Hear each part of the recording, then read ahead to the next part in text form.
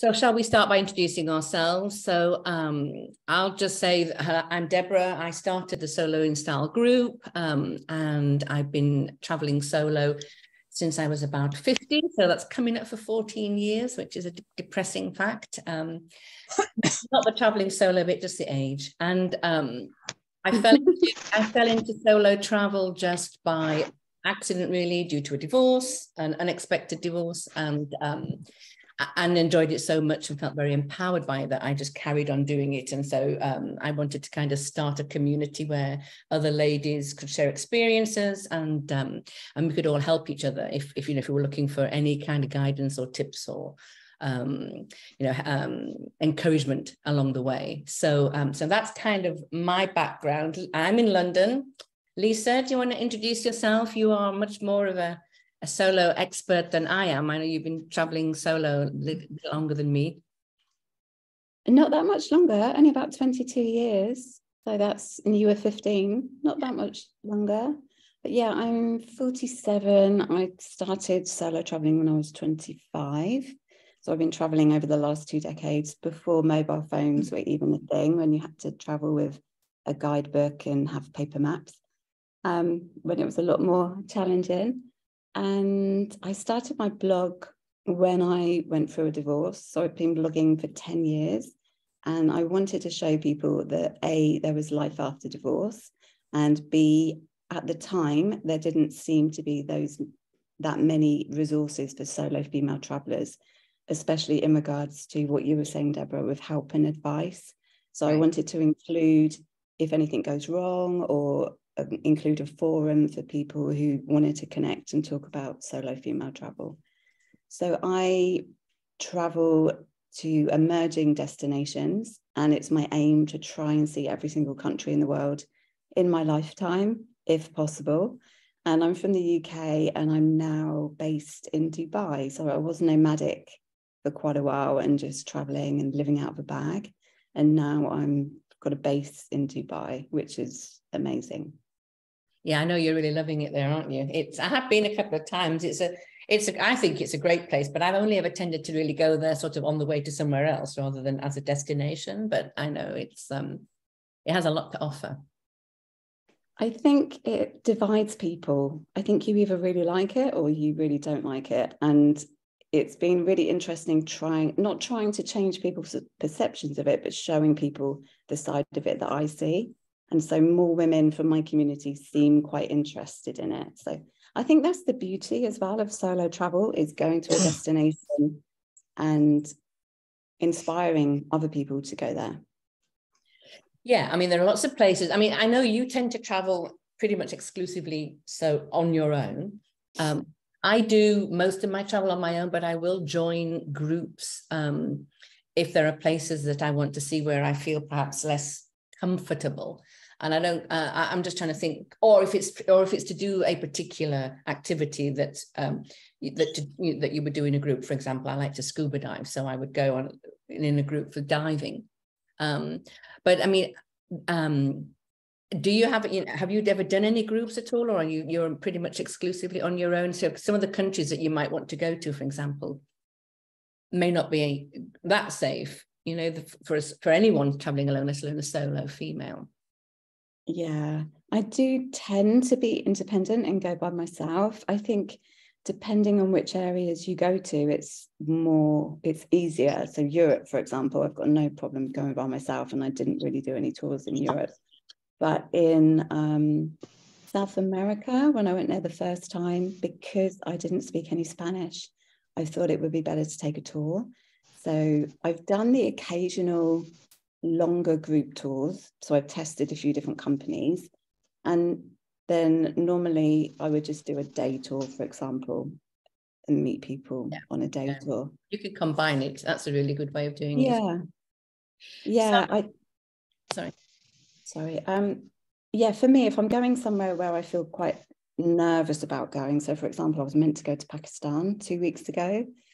It didn't quite happen, but I felt very nervous about going there by myself, and I joined a tour for that because I wanted to have a local guide.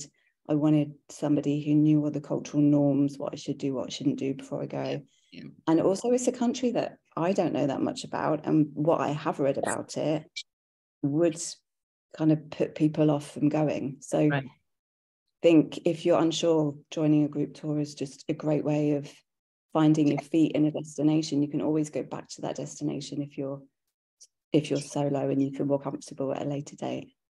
Yeah, and you're right. And also, if you do travel in groups, sometimes you can end up meeting a sort of a travel buddy that you kind of then have some things in common with, that you kind of keep in touch with for a long time afterwards. As travel is, obviously a common.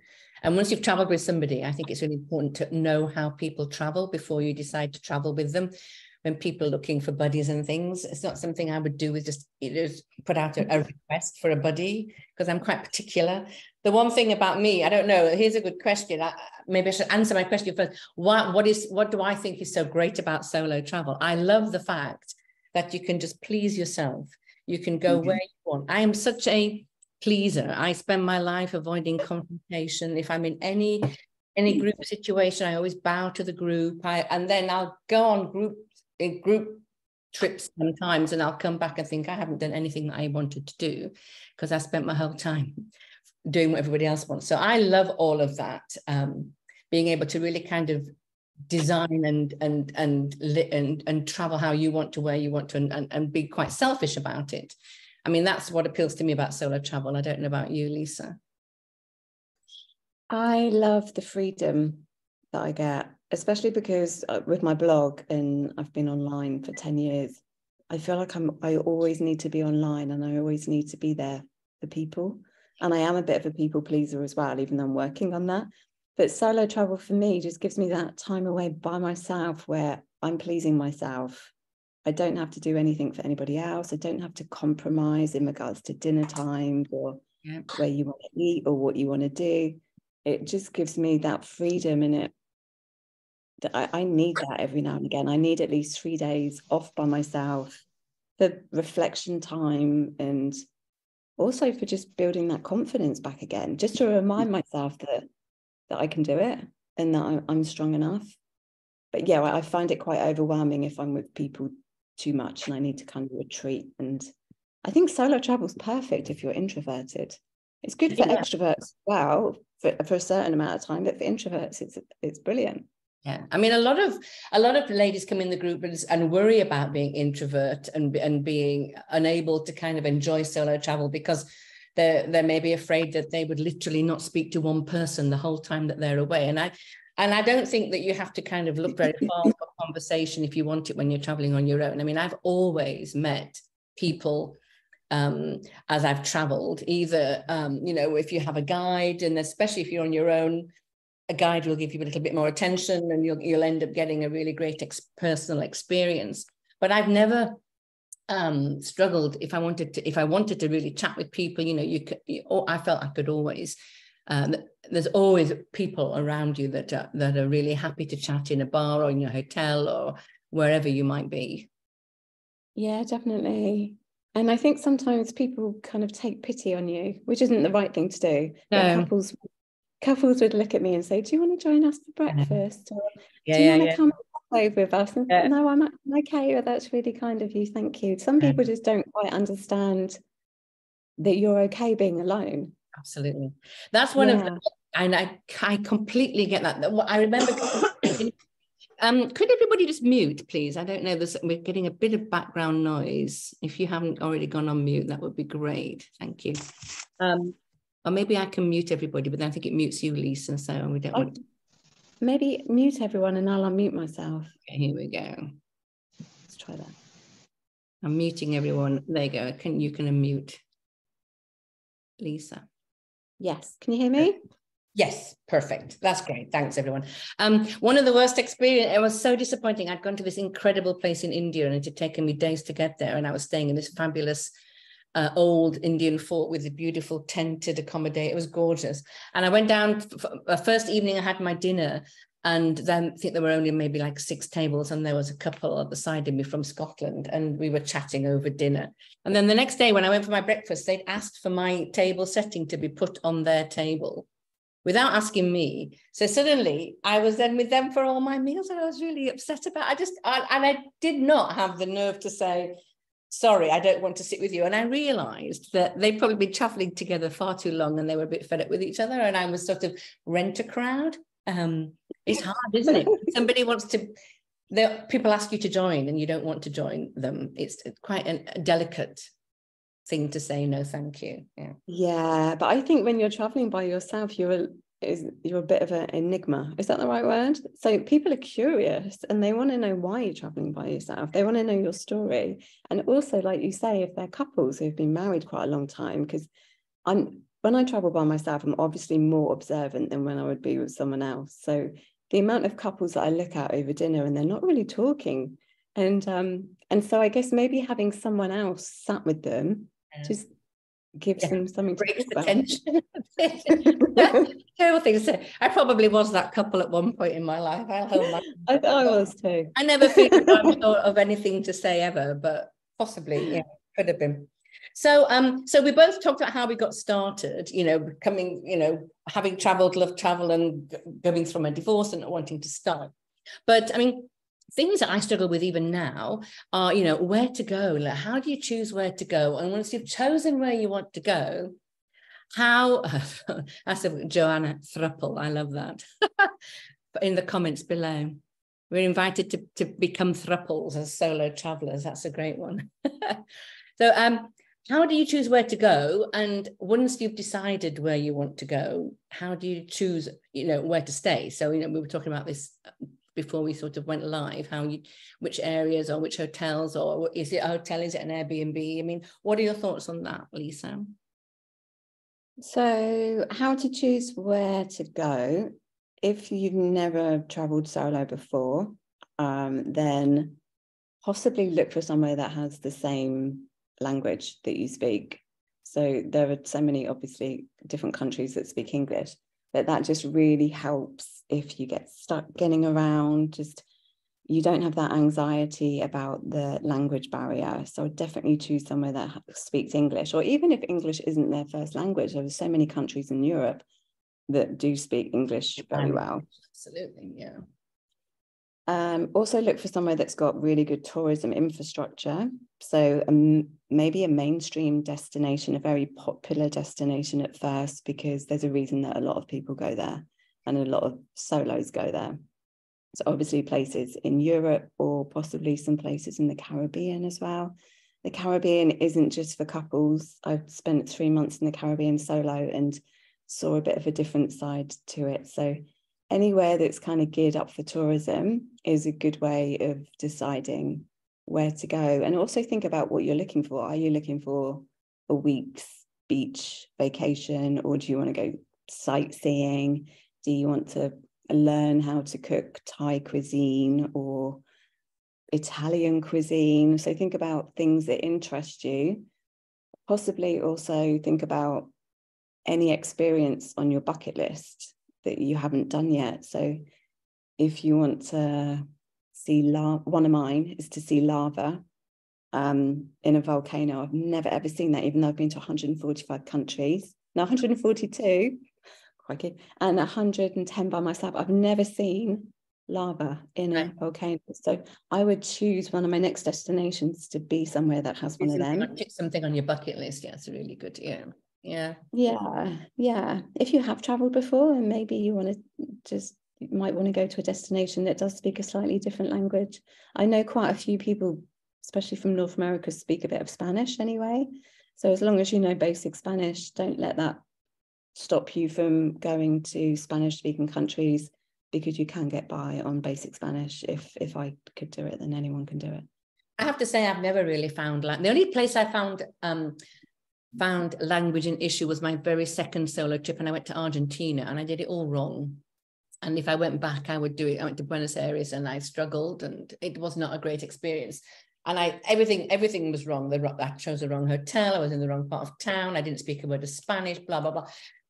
That's the only place. Everywhere else I've always felt, and it's really arrogant, isn't it, to think we could travel the world and speak English. But generally speaking, I think if you can get help with translations, apps and things, but I think generally speaking, you can communicate reasonably well, even if you don't speak.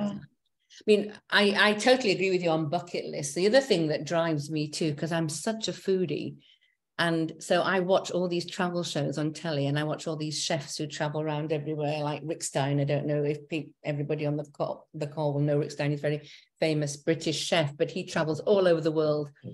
It's kind of like, I'm trying to think of some, I like to watch on Netflix something about Feeding Phil, and it's that guy who, comedian, goes off all around the world, and he goes in search of, you know, food destinations.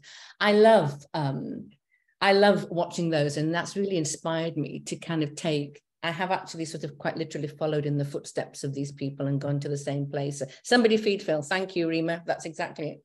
And so that's a big drive for me, because I am pretty much, I'm very obsessed with food, but then just also general, I mean, you know, if you're watching documentaries and things that will inspire you, I've yet to see the Northern Lights. That's big on my bucket list for hopefully 2024. But yeah, it's quite difficult sometimes to narrow it down, isn't it? Yeah, and also something I realized lately in my community, because we have Share Sunday, so I post an experience that I've had and I ask if anyone, or an experience that I want to do, and ask if anyone else has had it or they want to do it. And the amount of women interested in visiting a country for a sports event, yeah, I was really surprised. So even considering watching a Formula One event, and then you can travel after that or before that, or watching the US Tennis Open, going for a music festival. I was going to say music, that's a big one at the moment. Lots of ladies posting in the group about they've got tickets for Coldplay and all kinds, lots of them keep coming up. Yeah. So they travel, you know, wherever to see them. Yeah. Yeah. I think the beauty of when you do that as well is that you would probably meet somebody at the event as well, that you can then spend some time seeing. Mutual connection, isn't it? Yeah. Yeah. And I mean, and other things that I've done in the past, which I think have worked really quite well as a solo, although I have to say this year it really bit me in the bum, so it backfired big time. But traveling out of season, because I don't need to stick to school holidays, or you know, so I can go in slightly less expensive times of the year. So it does make travel a little bit more affordable. But you know, looking at the shoulder seasons to go, or looking at out of season, I've done really well with that in the past, going places like India, Sri Lanka, Caribbean, and out of season, you get some really good deals as well, which is quite, you know, kind of saves a bit on the expenses too. Yeah, that's a really good idea. And obviously checking the weather as well when you're going out of season, because that could narrow down, make a list of all your destinations, and then narrow down which ones you can go to in the time that you have available, because you don't want to be going in the Caribbean when it's hurricane season or monsoon season, depending on what you want to do. Obviously, if you want to lie on a beach, you don't want to be there during monsoon season. I got really stung by that this year. I went to Mauritius in January, and it was supposed to be a really lovely fly and flop, and I did know it was the rainy season, but every you know, I was tracking the weather and it was fine. There was a little bit of rain, you know, in the overnight, what have you. And the day I arrived, the heavens opened and it poured with rain, to the point where they pretty much closed almost the whole island for the whole week. Did not leave the resort at all, didn't leave my hotel, didn't even leave my room for most days. I mean, it was so torrential. It was really depressing. I just spent the whole week reading books and watching Netflix. It was awful. And then the day that I was supposed to come back was the only day that the kind of sun came through the clouds for a minute. And the only thing I saw was the route from the airport to my hotel and back again. I didn't see anything. So that didn't work, since you don't always have fabulous holidays. Yeah, that's such a shame, but that's taken out of your hands, isn't it? Yeah. Well, and so what do you look for then when you're choosing a hotel or a place to stay? Do you do Airbnb? I know you have done hostels. I have never done hostels. I think you have. What do you look for? I did hostels for 20 years. So I only stopped doing hostels last year. So I was 46, keep forgetting how old I am.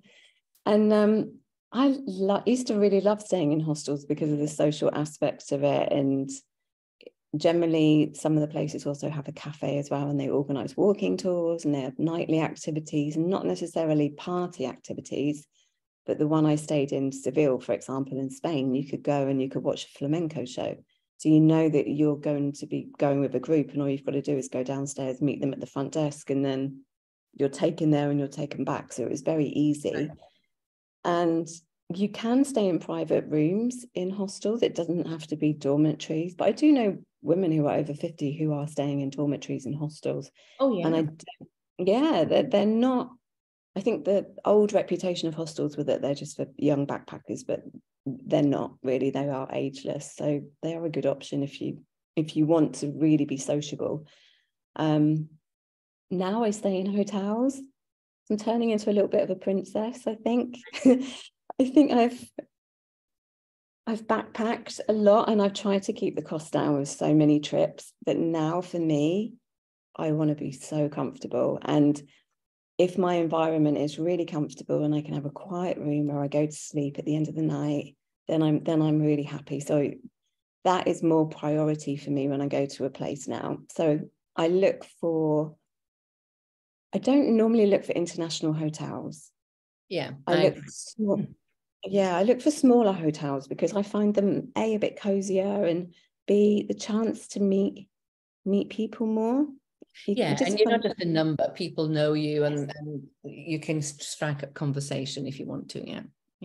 Yeah, and also ones that have got common areas or a lobby where people sit, or they organise your tours for you.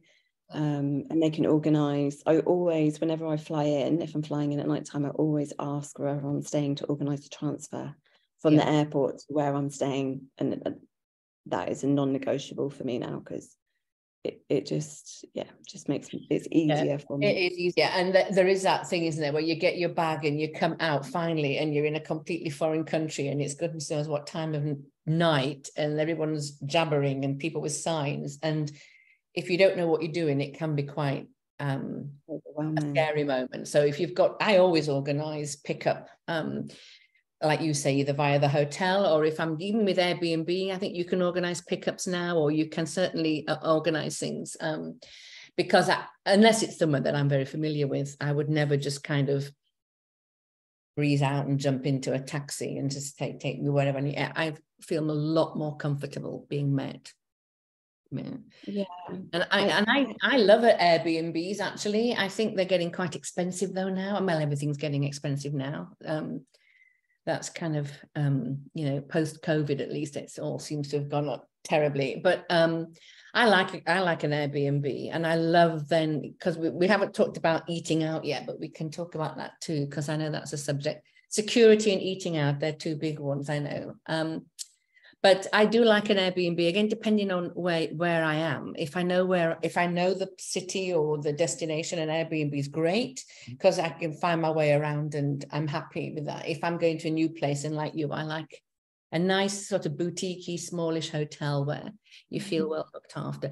And cruising, I have never cruised, and I know it is so popular for solo ladies to cruise. And for me personally, I've never really thought about it, to be honest. I've always thought, oh no, it's not for me, and I've never done it. Have you You have cruised. I remember you have cruised. I worked on a cruise ship. Yeah, that's right. Yeah. I understand why people go on cruise ships, because all you have to do is turn up. You go, or even when I was working on the cruise ship, your home is on the cruise ship. All your stuff is there. You don't have to unpack and keep packing. And then you've got the beauty of just arriving into different ports, getting off the boat, exploring, get tours made for you. There are people on the ship, you've got ready-made company there, and then you just get back on and you've got your bed at night. So I definitely see the advantages of cruising for solo females as well. And you've got all the nightly entertainment. You've just got everything. Nowadays, the cruise ships seem like luxury hotels with everything you can imagine. Yeah, I mean, I do quite fancy like the smaller cruises, I think, where kind of with a smaller, and I'm sure that I haven't even looked into it, so I don't know, but I think some of them are more, some can be sort of no children or what have you, and you can kind of end up sort of with a slightly sort of smaller group, that would probably appeal more than, but I think it's a great, just as we're talking about places to stay. I mean, that's a great option for lots of people, you know, to, if you're trying to experience even a new country, but just kind of going out on your own, a cruise is a really good option. Yeah. And B&Bs as well, not Airbnbs, but an actual bed and breakfast where you've got normally a couple, isn't it, that are kind of hosting you, and you get your bed and your breakfast, and they're normally so welcoming, aren't they? And they really want guests, and they really so make you feel, yeah, they really make you feel part of something. So that gives you that kind of welcoming. Yeah, that's a very good point. I mean, obviously in the UK and Ireland, we have a lot of bed and breakfast, but I mean, I also remember staying in what is the equivalent of a bed and breakfast in New Delhi. And it was the most fantastic place, very small, very welcoming. And I met this incredible Australian lady who was traveling. She was actually working there. She had her own fabric. She was there sourcing fabric. She had her own company making clothes in Australia. And I ended up meeting in the evening her and her colleague who was from New Delhi, and we had the best night ever. It was in the back of a tuk-tuk around that. It was absolutely brilliant. And I just met her over breakfast, and we just kind of clicked. And it's one of my favorite experiences. And I would go back to India in a shot. I loved it. But she just, that one meeting over breakfast in a bed and breakfast kind of left me with a really great, you know, memory of that particular trip. So that's that was before I met the Scottish couple who then put me on their breakfast table. That was further on that same trip. So there are no questions. Look, everyone's really quiet. Yeah, and please ladies, put some questions in the chat when we're talking about topics. Please, any questions you have, put them in the chat box. We'd be more than happy to. Yeah, or topics that you want us to cover. Let's talk about security then, because that's a big one, isn't it? Sure. Where do we start with that? I mean, do you want to? I have never, I don't believe, have I ever been in a situation where I felt really unsafe? No. Oh, here's a question. Patricia, we can answer that one next. But if we just go up with security for the moment, what are your top tips for security, staying safe? It's probably the common ones now. It's depending on where you're going to. If there are chances of pickpockets or theft, which happens hello, sorry. Yeah, then just be very vigilant with your valuables. I generally, when I travel alone, I look very poor. I don't look as though I have money, and I don't wear expensive jewelry or an expensive watch or anything. And I keep a little backpack on me, and I make sure that it has a zip. And in some places as well, I also have the money belt, which is also known as a fanny pack.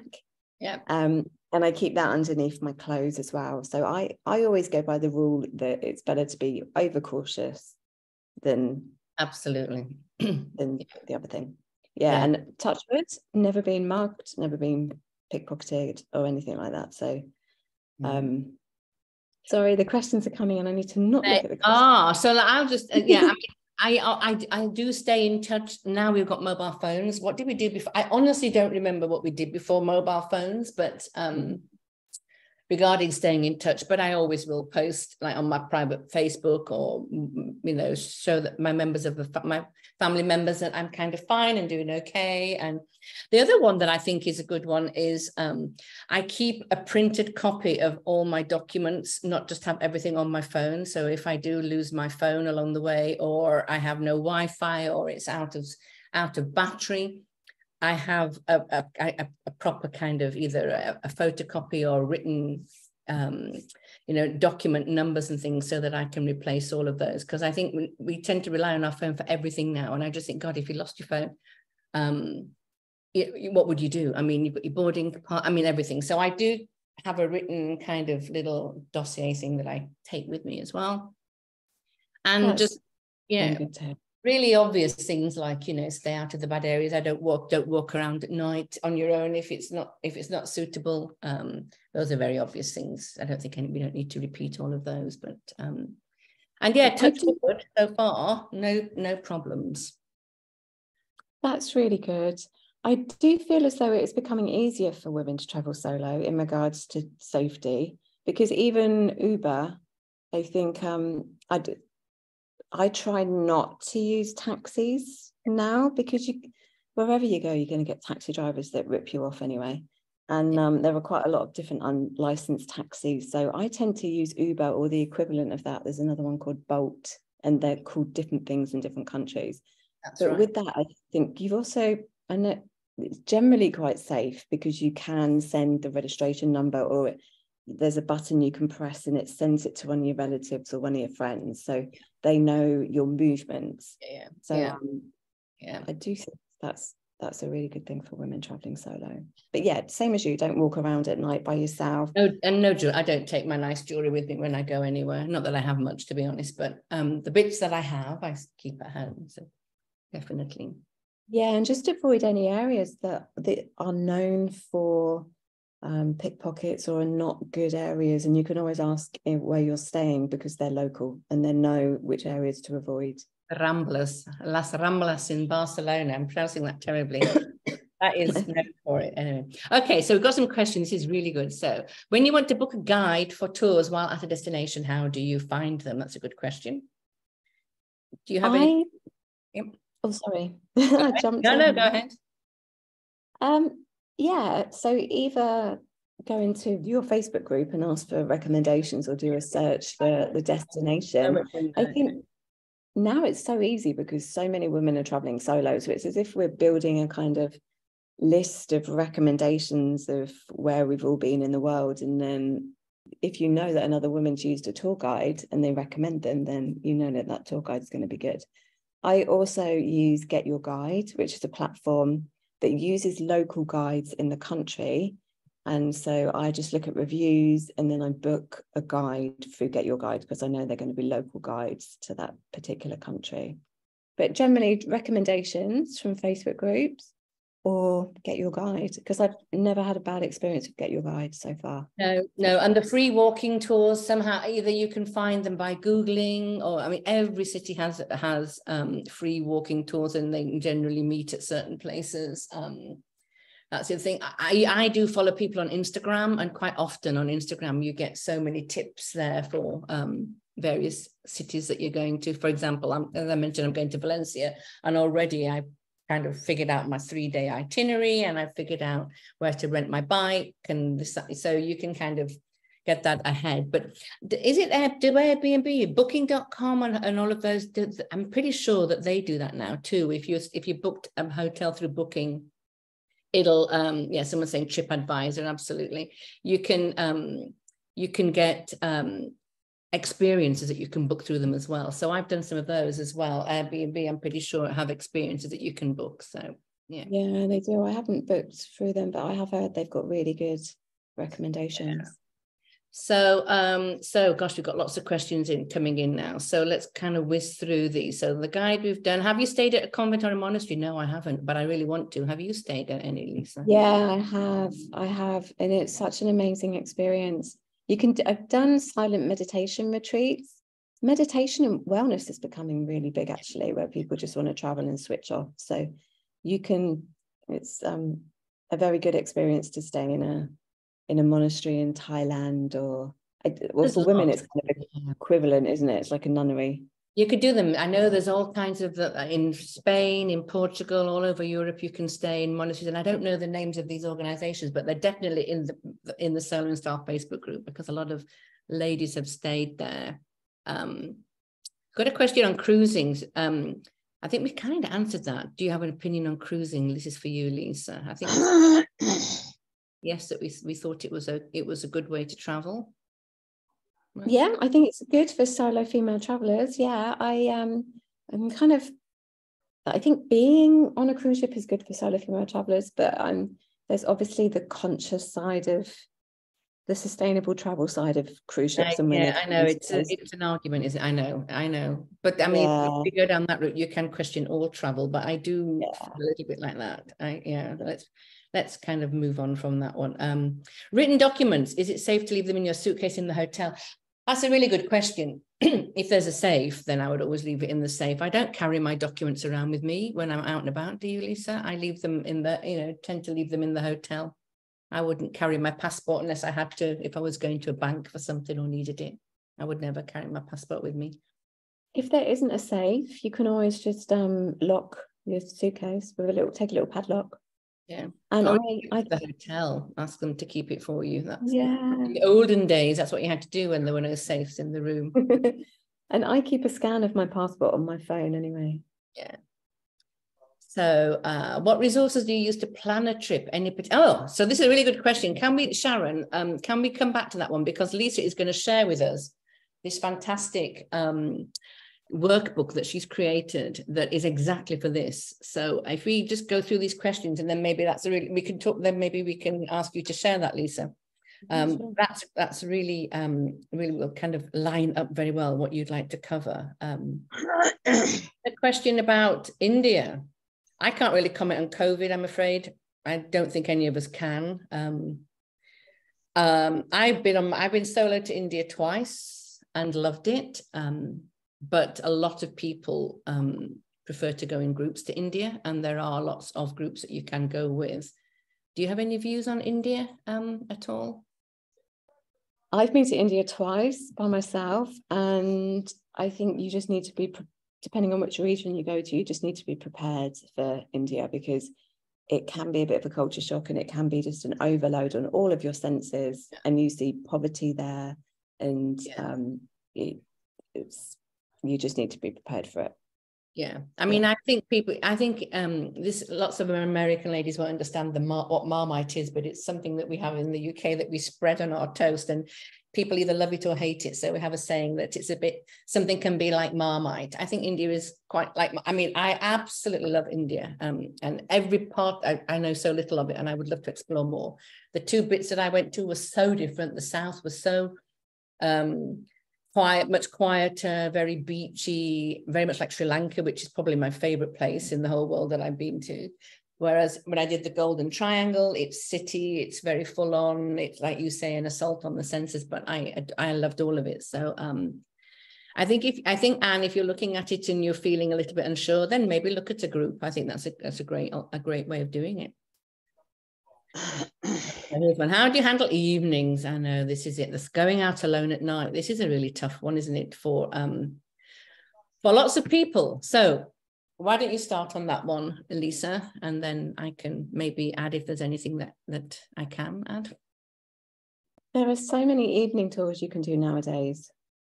So you can do culinary tours. So you can go and say we'll get your guide, and you can meet a group, and you can go to 3 different restaurants and sample local food from 3 different restaurants with a group. So that also gets over the awkward dining experience as well. Or you can go and I've done this before in Barcelona, there was a tapas group where you go and you learn how to cook tapas, and then you eat it with a group. So that's good for an evening. You could always pick accommodation that has evening entertainment. You could see if there are any local festivals on during that time. What else would you do for evening entertainment? I don't go that much in the evening. I generally read quite a lot in the evening. Yeah, it depends. It really does depend where you are, doesn't it? I mean, if I love, as I mentioned, like exploring the food scene. So I have done quite a lot of food tours. You're absolutely right. Night food markets are brilliant, but I quite like to have a long late lunch, depending on where I am, obviously. And that's a lovely thing to kind of sit, with a glass of wine or a drink or what have you, and kind of coffee, stretch your lunch out, and then it kind of takes you into the early evening, and then you wander back to wherever you're staying, and you actually then are happy just to either sit on your terrace with a book, if again, depending on where you are. So, and I use my travel as a time to read more. I don't read enough anymore. I'm so busy when I'm at home, and I always seem to put reading on the back burner. So for me, that's a big thing. So I some places it's difficult. I completely understand, and you do end up perhaps spending more time in your room than you would want to, but there are lots of things that I did a cycle ride in Bangkok, which was fantastic. Amazing. Hotel, yeah, that was great. There So, seems to be more night tours now. And like you were saying, there's the night markets as well. I think if you're staying on an island, generally, depending on oh, the area. Hilda, we can hear you, Hilda. Can you just go on mute, please? Just hug it a little bit to get rid of any excess moisture. Whack that on the toast. I can't find Hilda. Where's Hilda? Where's Hilda? Oh, maybe try and mute everybody again, and then I'll unmute. It's all right. I found her. Okay. So more messages. Get your guide. We've done that. Trip advisor for recommendations. Absolutely. The US State Department issues travel warnings for countries. If your country issues them, how much attention do you pay to them? I would personally not go to a place if the UK government issued a warning about it. But it depends what level. If they issued a do not travel warning, but there are warnings for all kinds of countries that are really quite low grade. Is that the word? I'm not sure. Yeah. I personally think they exercise more on what's that saying? On the caution side. On the side of caution, yeah. Yeah. So I have been in countries before where things have been happening, and when you look at the Foreign Office website, it would tell you don't go to that country at all. Whereas I know personally, because I've been on the ground there, is that it's only a specific area that's affected. I've also traveled a lot in West Africa, not necessarily by myself, but there are a lot of countries that the Foreign Office tell you not to go to, and they've been fine going to. But I would say if the whole country is red, because they do it in green, which means it's fine to go to certain areas, yellow, which is they advise not really going to if you don't have to, and then red, which is a no-go. So if a country is red, then I wouldn't go there, because I also think your travel insurance isn't validated as well. I was just saying exactly the same thing. Yeah. I'm pretty sure that if your government issues a warning of do not travel, then your travel insurance is valid. And we haven't even talked about travel insurance, but I would just say everybody should have it for every trip that they ever do, always non-negotiable. Definitely. But Patricia, it'd be interesting if there are particular countries that you're thinking about going to that the US is saying that you shouldn't go to them, just put them in the chat. And because I've been to quite a few, and I can tell you what, in my experience when I was there, what how it was. So any recommendations for meditation retreats in Europe? I have not been on a meditation retreat. Have you been on one recently, Lisa? I signed up for one in, I think that you could recommend.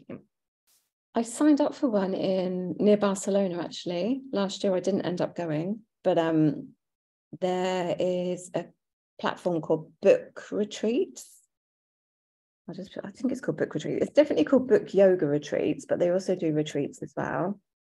And I found this retreat through this particular platform, and it gives reviews, and you can search by the duration of time that you want to go and the price and everything as well. And you don't have to share a room. You can upgrade and you can have your own private room. But there are going to be so many meditation retreats in Europe. Portugal is becoming quite a hotspot for meditation and wellness retreats. Spain, you'll find them as well. Healing Holidays has everywhere. quite a few as well that you can look on that website, Healing Holidays. Okay, I'll type that in. Yeah. But they tend to be a little bit sort of slightly old-fashioned spas, but I think that they are doing a lot more in wellness and meditation. If you're looking for a silent meditation retreat, which I did in Australia, if there's I think the site was Vipassana meditation, and then they give you they have retreats in all different countries, and they're proper silent retreats that you can go on.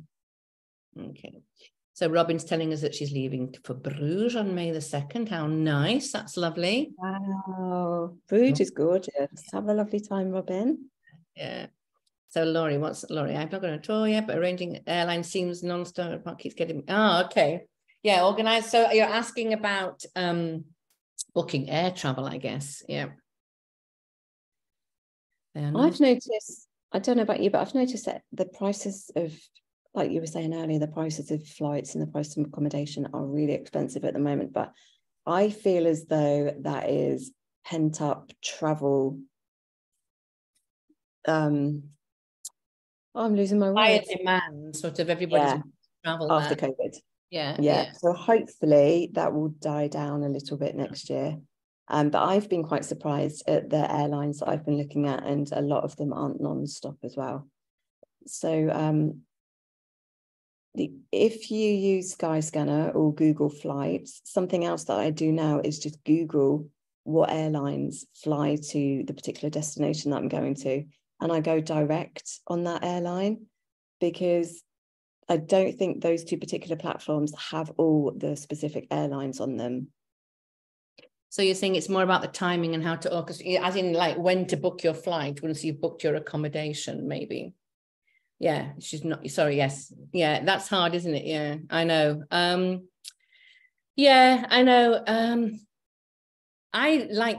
mean, if you're going in a group, and so I know this from experience from the Solo in Style group trips that we're organizing, we ask people not to book their flights until we know that we've got enough people that the tour is definitely going to go ahead. Otherwise, you're left with a flight that you maybe have to kind of then get a rebate on or whatever. But as soon as I know I'm going somewhere and I know I'm definitely going, I book straight away. And if you can try and book weekend, try and avoid weekends, and Tuesday apparently is the cheapest date and all of that stuff. I mean, I just don't think there are any great, I use points. I collect British Airways points on a BA Amex. I mean, lots of people collect points and try and use those. It's, it is just expensive these days, and it's hard. Yeah, it's hard. I have no real great thoughts on how to get a cheap flight deal anymore. I really don't. You can sign up for a price alert through Skyscanner, and then it emails you when the price goes down and the price goes up. So same as you, just or as soon as you know your dates, then maybe just have a look at the flights and just keep an eye on it just for a few days.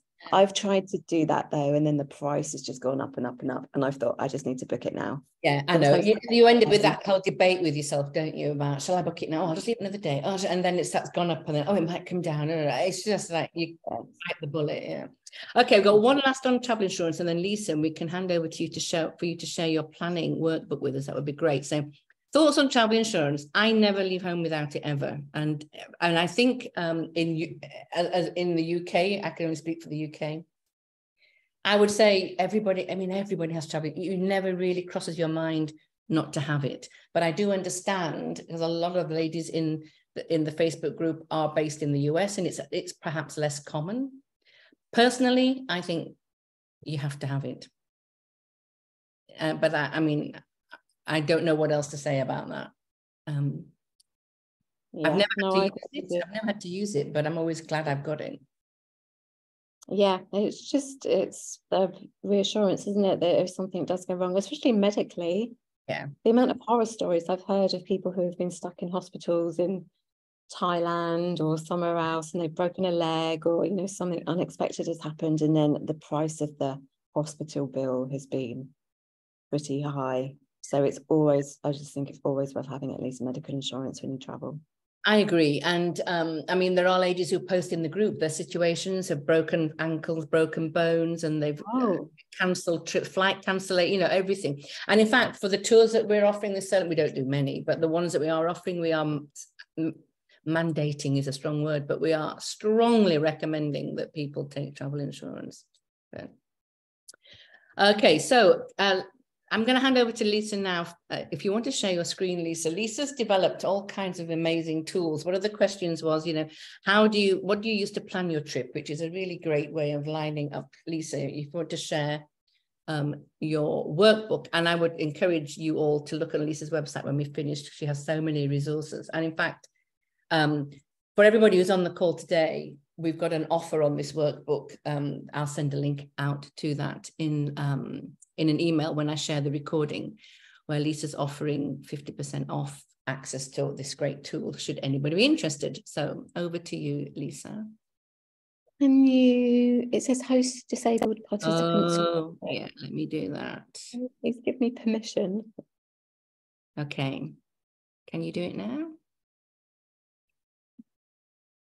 Ta-da. Can you see? I can. And by the way, keep asking your questions. If you've got any more, I'm going to keep an eye on the chat box. Okay, so I used to find planning a trip quite overwhelming, so I developed a workbook with a 12-step process to booking my trip, and I use this for booking all of my trips. And yeah, and I've been on to 142 countries now, but I just find this really useful. So the first step, I'm going to go quite slowly, and then if anyone has any questions, they can just post it in as I go. So I kind of covered this a bit earlier, but the first step is to make a list of everywhere that you've ever wanted to go to help you find the right solo destination for you. And make a list of all the bucket list experiences that you've ever wanted to do, whether you want to dive in the Great Barrier Reef, maybe you want to see the pyramids in Egypt. This workbook is actually clickable as well, so you can tailor make it and write down your ideas. If you're unsure of where to go, or you don't really have any bucket list destinations, or as I like to call them, travel wish list destinations, I've got this little these little click circles here where you can go down and you can think about all the different type of activities that you like to do. So maybe you're into adventure, maybe you're into cities, you love the desert, maybe you travel for movie tourism. That's quite a big one that people travel to, like Dubrovnik, for example, for the Game of Thrones scenery. Yeah. So you can fill in that section.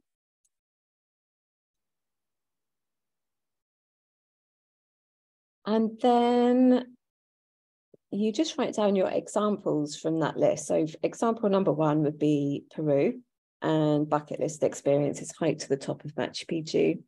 Other experiences that you can do there, you can see the Urus tribe on Lake Titicaca, activities there. So it's good if I wanted to hike. And the benefits of traveling there is that it's got good tourism infrastructure. But if I speak basic Spanish, it's okay. I'm going to get by. So this first section just gives you an opportunity to write down all of the countries that you've ever wanted to go to give you some ideas. Then once you've done that, the second stage is to see how long you can go for. So you might be restricted by work or family commitments. Maybe you've only got 2 weeks off in the summer period. So you can write it in this section here. And then out of the list that you've just devised from the first chapter, so say you've only got a long weekend and you're in North America, then obviously it's not worth flying somewhere for a few hours. So you might just want to have a look at some short haul flights, which means flights that are only just for a few hours. So you can just write down here any recommendations or any anywhere that you can just go for a long weekend. If you can only go for a week, same here, have a look at your selection and write down for a week. If you want to go to Australia, for example, then obviously you wouldn't want to just do that for a week. Okay, and then you just compare that to your list of countries and shortlist the ones that you do have time for when you're looking to book your next trip. Make sure that, or this is more for kind of overlanders, but if you do have a couple of weeks and there are 2 countries that you want to go to that are neighbouring each other, maybe you can combine the 2. So if you want to go to Spain and Portugal, you could do maybe a week in each one. And then you come to your conclusion of which solo trip you actually want to do for this particular trip and what you're going to concentrate on. Next section is when to go. So when can you actually travel? And then I've also got links in the workbook as well that take you to the best time to travel to particular destinations in particular countries. So then just make sure that the time that you're going is going to be okay weather-wise. You know, it's not hurricane season, it's not Ramadan, which is actually happening at the moment in the Middle East and in Dubai. But I'm just writing a post on travel during Ramadan. And then you can shortlist your country as well here.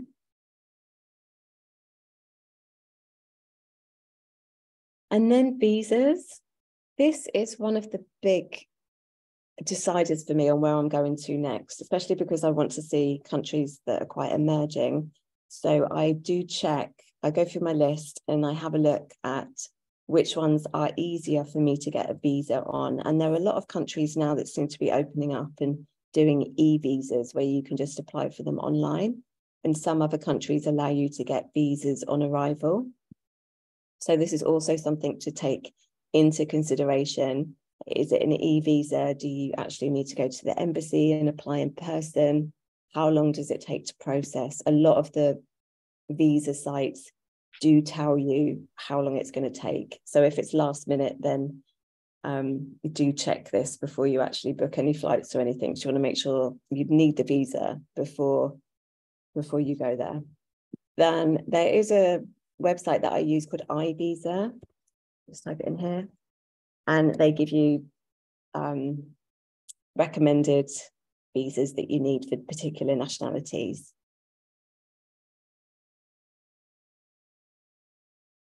Next one is vaccinations. Because I travel quite frequently, I'm always up to date with my vaccinations. So the hepatitis ones, tetanus, polio.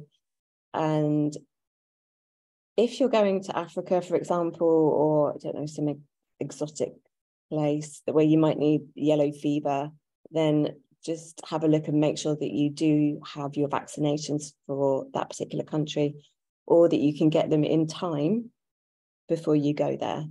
So something I haven't had, for example, are my rabies shots. And I know that I need to have 3 shots for that. And it's over a period of more than a month. So if I do want to go to a country where you need rabies, I need to make sure that I plan for at least a month before to do that. Also check with malaria tablets, but malaria tablets, I know in England, they can just be bought over the counter and you can take them 1 to 2 days before you travel. So that's not a problem. I've also created a travel budget planner where you can figure out the cost of what your trip's going to be and whether that trip is affordable for you. So this is something slightly different to the workbook. But say if you've costed up a trip to Sri Lanka for 2 weeks and it's over the budget you wanted to pay, you could then maybe cost up another country and see if it's under the budget, or you could reduce your 2-week trip in Sri Lanka to 10 days, for example, to keep it within your budget.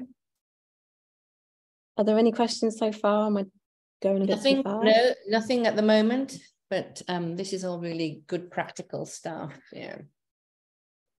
And then booking flights. So if you're going long haul, which basically just means long distance, consider having a stopover. So if you're flying with Emirates, I'm going to use Dubai as an example, and their main hub, so the place that they stop is Dubai, then you have to stop in Dubai and change planes anyway before you fly on to somewhere like Asia.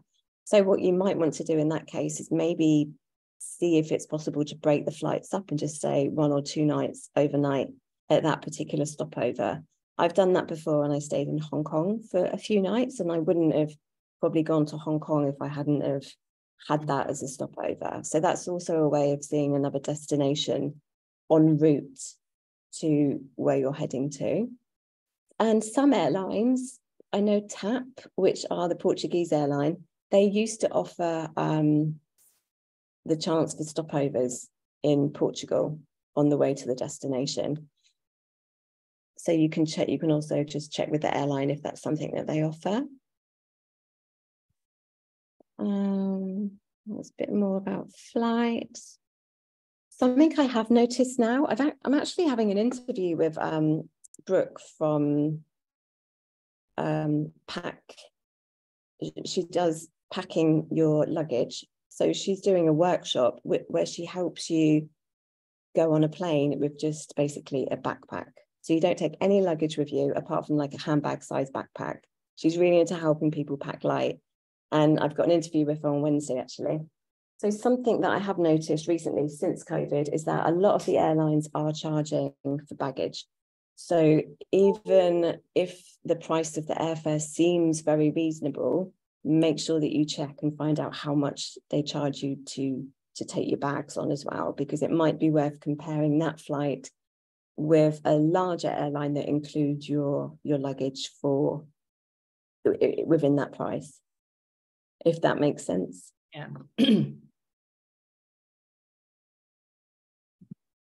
And then, so then you decided where to go. You've got your, you've organised your visa, you've got your vaccinations,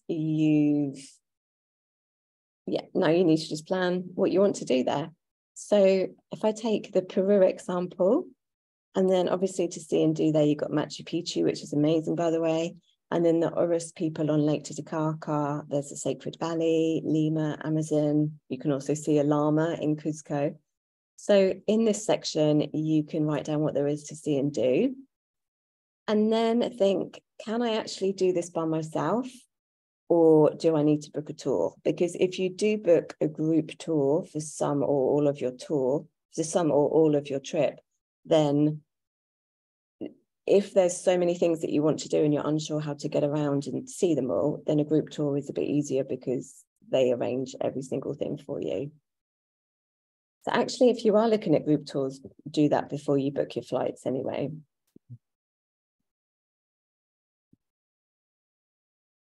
But I do use Get Your Guide just to get ideas for what to do in a particular city. So I would type in Barcelona, for example, and then it brings up the best things to do in Barcelona. And TripAdvisor also is very good for that.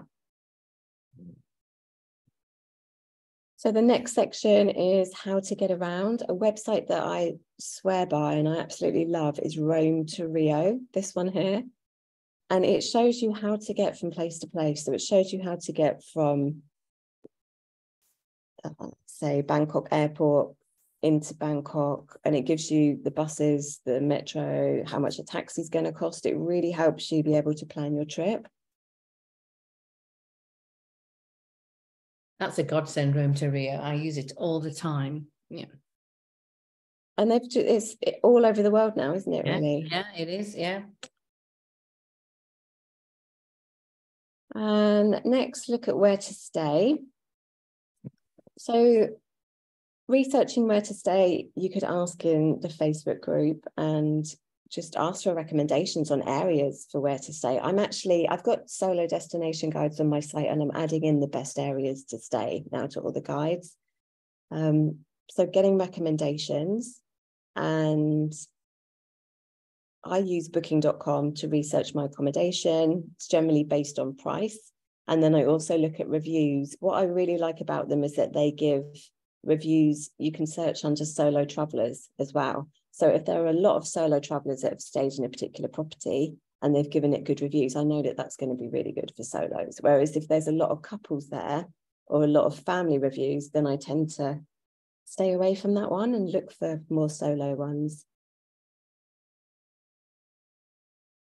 And also just about if you're arriving into the airport late at night, you can contact your accommodation to see if they can arrange the airport transfer. Next one is insurance. If you write down what you need from your insurance, because I think the majority of insurance companies only used to cover you up to 2,000 meters. So if you're looking at doing any trekking or going to mountainous destinations, or you want to climb a volcano, then you would need to contact them and just make sure that the activity that you want to do is covered, especially if you're really into adventure and you want to be doing bungee jumping or something like that. And also annual cover. If you're looking at doing a few trips in a year, annual cover might be a good opportunity for you to save a bit of money rather than doing separate trip insurance for each one. And something I also do, because I travel with my laptop and it's my work, I also get additional cover for my personal items. So I make sure that my laptop don't have a camera. I make sure that my laptop and my phone is included within the insurance. The companies that I do use, other people have probably got ones that they want to recommend as well, but I use True Traveller. I think they are for UK and European citizens, but World Nomads is for North Americans as well. And Safety Wing is also worldwide. So I've used all of those free insurance companies. Disclaimer, I haven't had to claim through any of them, so I can't speak about how good they are at paying out for a claim. I did used to work for an insurance company, and I know that if they don't have to pay out, in my experience, then they generally will try not to. So just make sure that you read the small print for what you want covered. So yeah, those are the just 12 steps that I use to plan a trip. And then the next stage after this, I guess, would be to go into the Facebook group and say, I'm going to Sri Lanka in June for 2 weeks. Does anyone have any tips on restaurants or any other tools or things I could do in the evening, or is anybody else going to be there at the same time? Yep. Thank you, Lisa. So we didn't get any more questions during. Oh, wow. If you want to stop sharing, because we. Yeah, I was gonna. Have you finished? Sorry, have you finished, or did you have anything? No, else? I was gonna share that the workbook is actually part of a bundle that I put together, which is called a solo travel starter bundle. So I'll just show you it, just in case it's relevant for anybody. So I created this for kind of first-time solo travelers. So it's a kit, it's a digital kit. So it's for people who are unsure if they can really travel alone.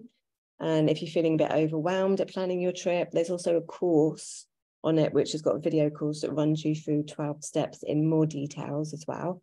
And if you want to feel more confident traveling solo and you're planning your first solo trip and you don't really know where to go, I've written a book on a female guide to solo travel. That's now the second revision of that. And the first part of that book is all about the mindset and the empowerment and the confidence to travel solo, because it's all very well just saying to people, you can do it, you can travel alone. But I think you need to get over those mental barriers of whether you can do it by yourself and other people kind of projecting their fear onto you that you can't. Like, why would you want to do that? Why do you want to go there? So all the first chapter is all about mindset and overcoming the roadblocks. And then it's plan your trip. And then it's how to cope when you're by yourself on the road. If you get homesickness, for example, what to do in the evenings. I also have an article about what to do in the evenings on the blog. And then the final chapter is how to cope when you get back home. Because I think when you travel, it's so exciting. Most of the time you have all those endorphins flowing around your body. And then when you get back home, you get those holiday blues, don't you? Good point. Yeah. So I've covered that in the books. I thought, well, that's also very important. And it's normally $29.99. So I think in dollars, it's about $25.99. But for your community, Deborah, there's a 50% discount code, so people can get it half price if they want to get it. And I think, did you say you were going to send around an email before? Yeah, I'll send an email once I get the recording of the whole session. I'll send an email out and I'll include the link and the discount code in that. So anybody who wants access to all of those tools, I think it's 50% off, right? So that's Do you also want me to put it in the chat now as well, just in case? I could put the website name in the chat. Do we have to have the special URL for the ladies to use? No, it's a normal URL, but it's the code. Yeah. Yeah. So let me just Let me just get the code. Oh, it's go solo for the code, and then you get 50% off, and then you can download it straight away. But I hope that just gives you, I know it's still quite a lot of information, but I hope that just gives you a bit more idea of how. No, that's great. Thank you very much. And we didn't get any more questions. We did have one comment though from Francis, who says, beware if you're using an e-visa platform, that you make sure that you're on the right one. And there are some that are less scrupulous, I think, than others. So that's I think the one that you recommended I have used before, which is legitimate. Yeah, that's a really good point. Thank you, Francis. So I feel as though we've kind of covered pretty much everything, unless there are any last minute, sorry, my phone's dinging, unless there are any last minute things that anybody would like to ask. I think it feels like we've come to a natural conclusion. So any last minute questions? No? Yes, no? Can I ask a question? Yeah. Is there anybody who wants to go solo, but they're just still a bit afraid about it and just need a bit of extra encouragement, or what's stopping you from thinking that you can do it? Feel free to put that in the chat. Or maybe everyone's fired up and ready to go. Maybe if I could figure out how to unmute everybody, I could unmute. Oh yeah, that's a good idea. Joanne, you've put your hand up. There you go. Joanne's saying that she's feeling a little bit insecure about getting started. How do I unmute? I'm sure if you want to chat amongst yourselves whilst I figure that one out. But Joanne, yes. I think I unmuted. Oh, there you go. You've unmuted yourself. There you go. Perfect. So we do have at least Joanne who's feeling a little bit unsure about getting started. And I just have to say that because I travel in the US a lot by myself, but I'm usually going to see a relative. So I'm going from point A to point B. My only apprehension about traveling overseas, and I really want to go to Ireland and Scotland, is that I'm by nature a very shy person.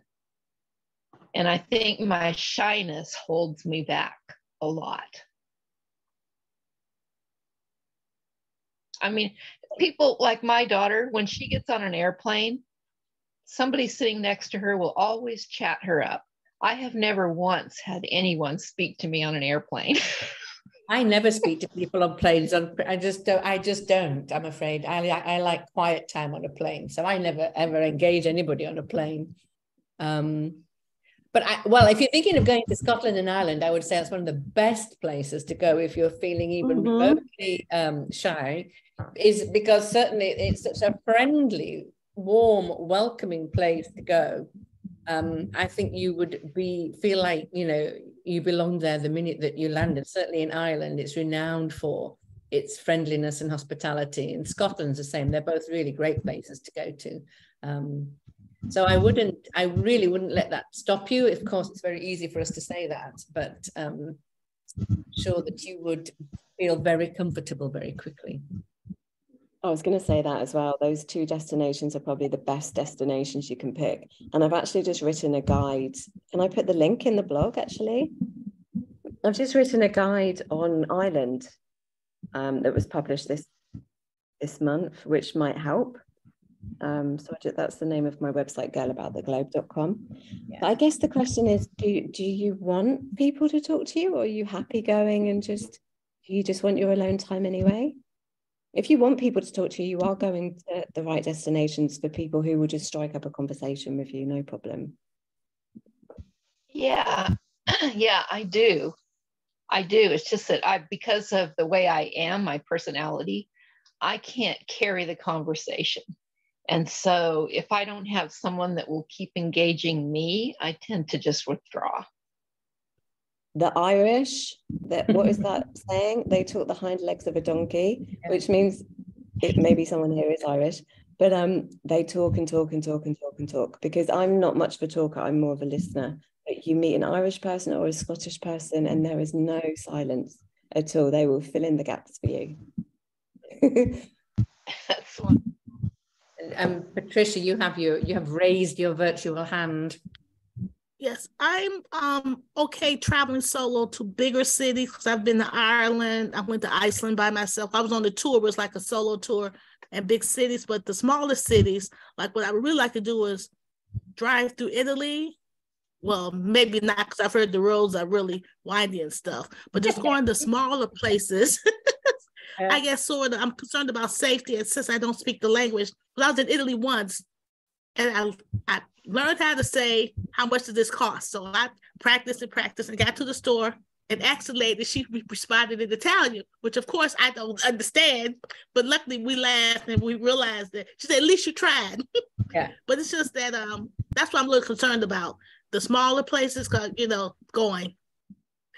So are there any tips to smaller, how do you get around smaller places, not the big cities?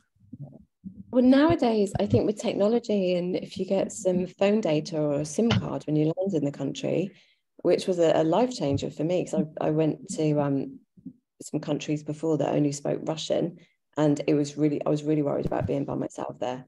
But I got a SIM card and I used Google Translate, so I would type in what I wanted to say, and then they would respond. So that's a really good way of breaking the language barrier if you're worried about the language. But also in Italy, they've got an amazing train system. So if you don't feel comfortable driving, you can get around by train. And people generally in the tourism industry do speak a bit of English. But if you can speak the basics, and you can always get by with body language. I caught the train from Rome to Paris and then to Venice with we were two of us. So it was interesting. There was a strike. So we're like, what do we do? But we got to where we wanted to go. So, but I was with someone then, you know, so, but I'm going to plan a trip because I want to go to Portugal and back to see more of Spain. And I want to go like to Dubrovnik, Montenegro. A lot of places I want to go, which my friends don't want to go. I'm like, I'm going to have to go by myself. Well done. I just got to take the plunge and do it. Yeah. I said, next year I'm going to do I'll probably go to Dubrovnik and maybe that little area right there. Yeah. And not, because I visit them on the cruise, but I want to go and stay a week or two. So hopefully it'll turn out okay. I'll let you know. If you plan ahead, just do as much planning as you can. Dubrovnik is beautiful. Croatia, I feel, is very solo, female friendly generally, wherever I have been there. I've heard that. Yeah. Mm-hmm. Yeah, I've heard that. Yeah. So fingers crossed. Yeah. Amazing trip. Yeah. One last question, and then I think we probably are going to have to wrap. I can see some people are having to leave for work and what have you. So how do you know if private drivers pre-arranged from the airport are legit? Yeah. If you've pre-arranged it with your accommodation and they have your name or the name of the hotel on a little sign when you come in, then that's definitely legit.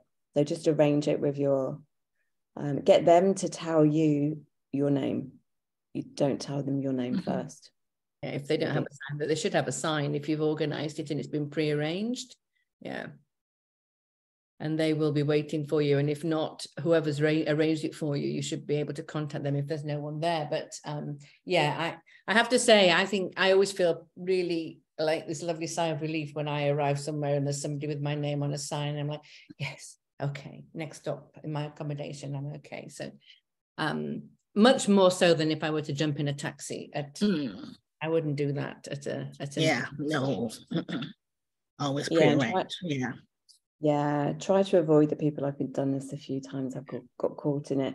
That when when you're kind of a bit jet lagged and you come out at arrivals and then these people come up to you and taxi man, taxi.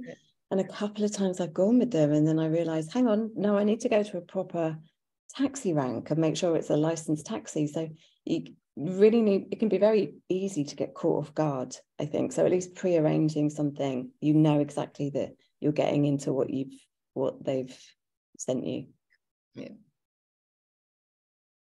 Okay, well, I think that's pretty much everything. So thanks, everybody. That's been great. Really, thank you for participating and sticking with us through all of that and listening to us go on about our favorite subject and hopefully yours, which is why you're here. So any questions, and you can contact me. You have my email because it's on the invitation that I sent out to you. And also there's in the link and also in the email that I will follow up has Lisa's website address, so you can get to Lisa and her website, and then if you need to contact her, you can do that through that.